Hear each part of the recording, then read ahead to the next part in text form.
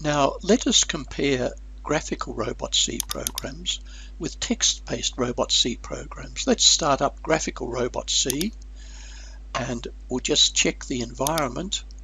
The compiler target will probably make virtual worlds. The platform type is LEGO EV3, which will be handy. Yep, that'll be fine. So let's open up a standard Graphical RobotC program. Open the sample programs. We'll go to Simple Behaviors and open that folder, and we'll open the forward and backwards one. That's a straightforward, simple program. Okay, 3 lines. It will send our robot in the virtual environment forward for 3 seconds at 50% power. Our robot will wait for 2 seconds, and our robot will then go backwards for 3 seconds at 50% power. Now that's our Graphical RobotC program. Let's take a look at the equivalent in text-based RobotC. We go up to View, and one of the options is Convert Graphical File to Text. We'll click on that one, and we get all of this. We'll ignore the top part for the moment. That just describes the robot. We'll deal with that later. But now we will look at this part. This is the text-based RobotC that will send our robot forward for 3 seconds at 50% power. We'll wait 2 seconds, and in our virtual environment our robot will go backwards for 3 seconds at 50% power. Now let's actually directly compare these two RobotC formats. This is Graphical RobotC code. This is text-based RobotC code. Now if we look at these, they're very similar. See the forward command? Forward 3 seconds 50, forward 3 seconds 50 in the text-based. Very similar. Same with wait commands. Wait 2 seconds, wait 2 seconds. For the Graphical RobotC, backwards C 3 seconds 50. For the text-based RobotC, backwards 3 seconds 50. Very similar, but we've got an extra bit at the beginning of the text-based RobotC and another bit at the end of the text-based RobotC, which is necessary. Now we've got these things, they're really called braces or curly braces. There's a bit of confusion about this. Those square things are called brackets, the round ones are called parentheses, and the angle ones are called angle brackets. Now let us look at how to run this text-based RobotC program. We'll check a couple of things first. We'll check that the robot compiler target is virtual worlds. It is. We'll check the LEGO platform type is EV3. It is. Okay, so that's good. So just like before, we go to robot. One more thing to check. Since we're going to the virtual world, we want to select the virtual world to use. We're using the challenge pack for EV3. Good. Now we compile and download the program.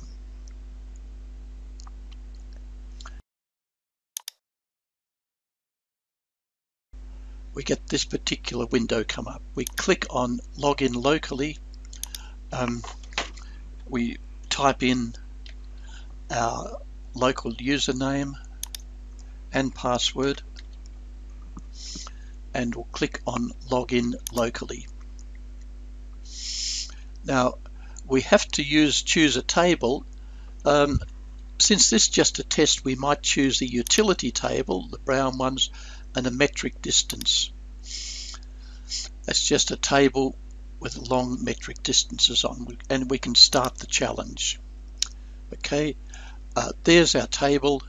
We click on the Start button to start the RobotC program, and our robot goes forwards just as we hoped. It waits and then comes back for 3 seconds just as we hoped. Good.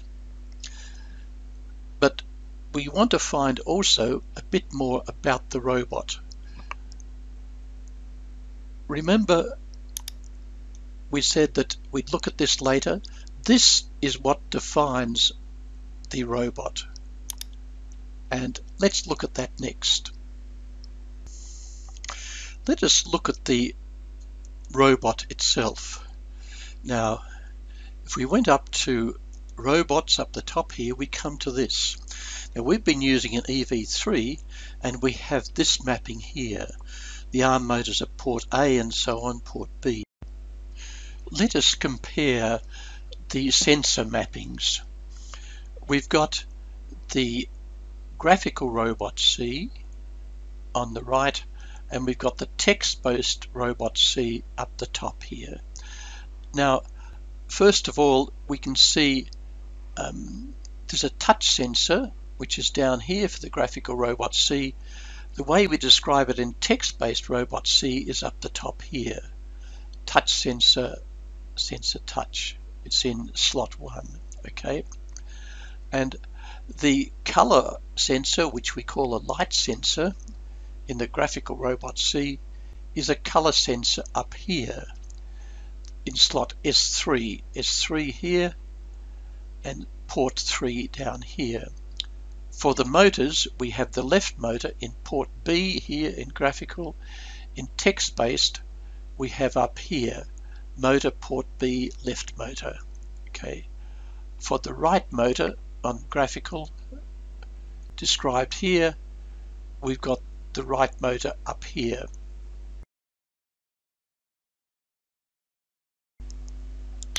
Now, you'd think with all of this there'd be a lot of typing, but not necessarily so. We'll show you how to use the motor and sensor setup to change this.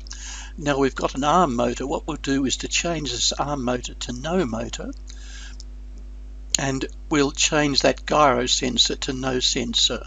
Okay, so we'll go up and click on motor and sensor setting, and you see we've got this particular robot at the moment, and we've got those standard settings, but we can change those.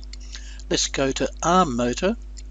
We can change that to no motor. You notice we got NXT, EV3, large or small, no motor, and we can change that one to no motor. Oh dear, no motor. Right, that's just the name. This is the one which changes to no motor really. And we'll leave the others as they are, left motor and right motor, large EV3 motors. Our sensors, we got a touch sensor, a gyro sensor, color and ultrasonic. We don't know what a gyro sensor is, we haven't tried that yet, so let's change that to no sensor, and we'll change the name to no sensor to stop ourselves getting confused. We'll go down, we'll apply that, and we'll click OK, and here it's written this for us. You notice what was a gyro sensor is now no sensor, sensor none, and what was an arm motor is now no motor. And so we go ahead and we can use this motor and sensor setup to change this first part, which describes how all the sensors are connected and to which slots they're connected in our particular robot. We can convert other files the same way. Suppose we opened another sample program, turn left and right perhaps, and this will be turn left for 2 seconds at 50% power, wait 1 second, turn right 3,500 milliseconds at 75% power. A millisecond is 1/1000th of a second, and so 3,500 milliseconds is equivalent to 3.5 seconds, or 3 1/2 seconds. Wait 1 second, and we can convert that the same way as we've done before. View and convert graphical file to text, and we come to our new program. Turn left 2 seconds at 50% power, wait 1 second, turn right 3,500 milliseconds at 75% power. That's 3.5 seconds, or 3 1/2 seconds at 75% power, and wait 1 second. Now this will be fine, but suppose we wanted to start with this. Okay, if we look at our sample programs, they're all Graphical RobotC sample programs. So one way we can get out of this is to close everything down and start off from the text-based RobotC icon.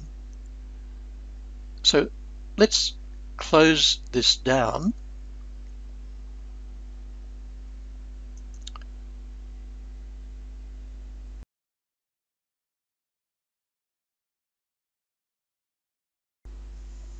So far we've started up using Graphical RobotC for LEGO Mindstorms, and all of the examples we had in that were in Graphical RobotC. Suppose we want to start up with the text-based RobotC instead of, and look at the examples which are in text-based RobotC, we'd start up from this icon.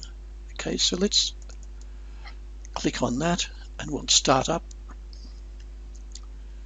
and we come up to something that looks pretty much the same. We'll go through the same check as we did before. The compiler targets will change to virtual worlds. We'll check that the platform type is LEGO EV3. It is. Yep. It will also work for LEGO NXT. We want to check the virtual worlds to use. We're challenge pack for EV3. That's good. And now, if we want to use a sample program, look at a sample program, we can go down for the File menu and the Open Sample Program, just as we did before for Graphical RobotC. This time, however, we suggest you look at natural language. Okay, and if we look at natural language, we've got a selection of programs here which will be in natural language text-based RobotC, simpler form than the complete RobotC, the text-based RobotC. Let's look at simple behaviors, and again will be familiar. Okay, so we've got our program that we've looked at before: forward 3 seconds 50%, wait 2 seconds, and backwards 3 seconds 50%.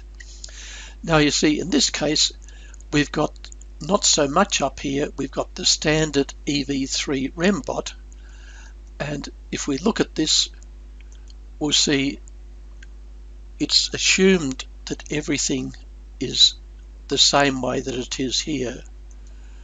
We've looked at the motors, the arm motors, left and right motors. The sensors are the same as they were in our previous Graphical RobotC, and because we've looked at that, it's brought the whole thing up.